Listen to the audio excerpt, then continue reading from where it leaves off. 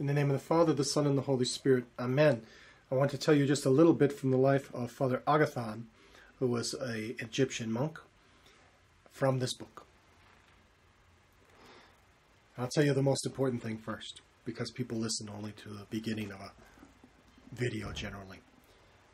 He was a great father, monastic father, and he lived in seclusion much of the time, and lived as a hermit, and that's the way he liked to live. While he was in the city, let me read it to you so I get it correct here. So there's a sayings of Abba Agathon from the Desert Fathers collection.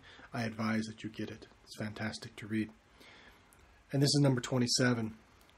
It was said of him that coming into town one day to sell his wares, he encountered a sick traveler laying in a public place without anyone to look after him.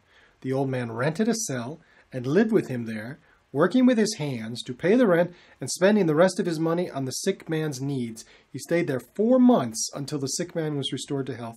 Then he returned in peace to his cell. This is a man who preferred to live out in the wilderness, in contemplation of God. And when he went to the city, there was a man who needed help. And out of Christian love, he completely changed his lifestyle for 4 months to help this man, who probably couldn't give a thing back to him. That is Christian love. That's pretty amazing. And that's why I read these lives of the saints, because stuff like that comes out at me. And I think, would I have done such a thing? Would I have changed my life around for 4 months to take care of a virtual stranger? That's really enough about Agathon right there that you need to know.